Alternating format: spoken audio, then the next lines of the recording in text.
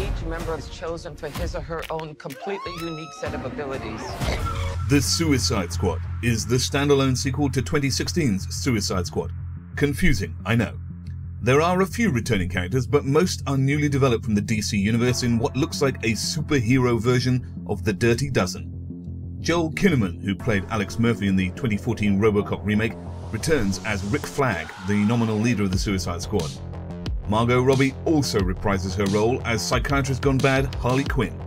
Robbie is one of the biggest stars in Hollywood with nominations for 2 Oscars, 4 Golden Globes and 5 BAFTAs. The Australian made her name in The Wolf of Wall Street and has been a leading star in awesome movies like I, Tonya and Mary Queen of Scots. We also see the return of Amanda Wallace, the government agent in charge of the Suicide Squad. Played again by the superb and always oozing authority Viola Davies, star of many films including The Help, State of Play and Ma Rainey's Black Bottom.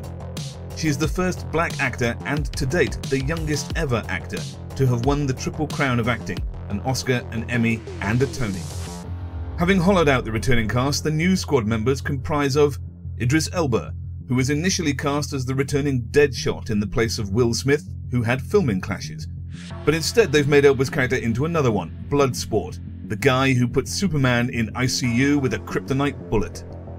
Elba has plenty of form in Action Guys though, roles in Prometheus, Pacific Rim, and he has of course played Heimdall, gatekeeper of the bridge to Asgard in numerous MCU movies.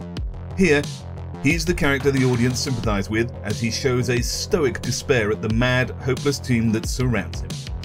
The rest of the team include Sylvester Stallone as Kingshark. Think Great White Groot for this one. John Cena the wrestler is Peacemaker, a sort of douchebag version of Captain America who believes in killing as many people as necessary to achieve peace. I cherish peace with all my heart. I don't care how many men, women and children I need to kill to get it. Sean Gunn, best known as Kraglin, the Yondu Revenger clan's first mate of the Guardians of the Galaxy. Here he is a violent, confused Weasel, so typecast them.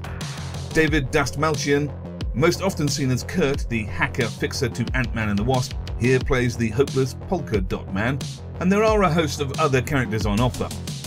Who are the Suicide Squad up against? Well, Jai Courtney of Terminator Genesis and the Divergent series returns as the unhinged bad guy Captain Boomerang. Check out our movie cast for Joel to see him there too. And Peter Capaldi of Doctor Who fame and the aggressive, impatient spin doctor from In the Loop plays the supervillain The Thinker. Released by Warner Bros. In the US on August 5th, The Suicide Squad is also available the following day on HBO Max.